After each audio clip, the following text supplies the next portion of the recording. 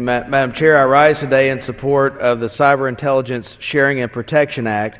I'm proud to have been a part of this bipartisan effort led by Chairman Rogers and Ranking Member Ruppersberger to bring this bill to the floor today.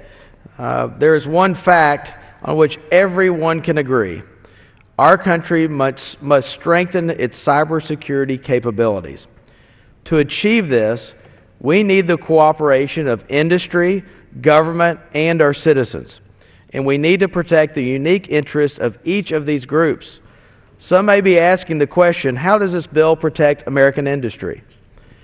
It gives private companies the ability to receive classified information from the government to protect their networks. The bill also gives them flexibility to share information with the government without compromising their business equities or harming their customers. This information sharing partnership will enhance government efforts to analyze and understand malicious codes and other cyber threats. I think companies that have publicly supported this legislation have gotten a bad rap in the press. And I think we all need to remember, these American companies are not the enemy. They employ thousands of Americans and provide essential cyber services to millions of people. They are profit-making entities that want to satisfy their customers and grow their businesses. These American companies have absolutely no motivation to send private customer information to the government or anyone else. In fact, they have every reason to protect it. Under this legislation, American companies will enhance their capability to protect the private information of their customers by receiving classified assistance from the government. Moreover, they will help their customers and the country by voluntarily informing the government of malware and other malicious conduct and threats that emerge from their networks. But that is not the only way that this bill protects our citizens' privacy. It restricts the government's use and retention of any personal information that companies may choose to share. In addition, it directs the Intelligence Community Inspector General to monitor and report any abuse of users' privacy.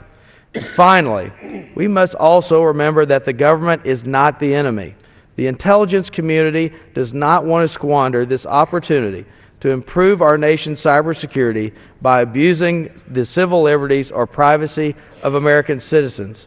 To this end, the bill specifies that the government can only use the information it receives from the private sector for purposes directly related to addressing cyber threats, national security, and threats to life and limb. In closing, this legislation strikes the appropriate balance between the interests of the private sector, industry, the federal government, and private citizens.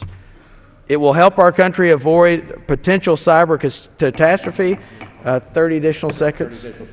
Gentleman's recognized for 30 It will help seconds. our country avoid potential cyber catastrophe that could threaten our national security and endanger our economic prosperity.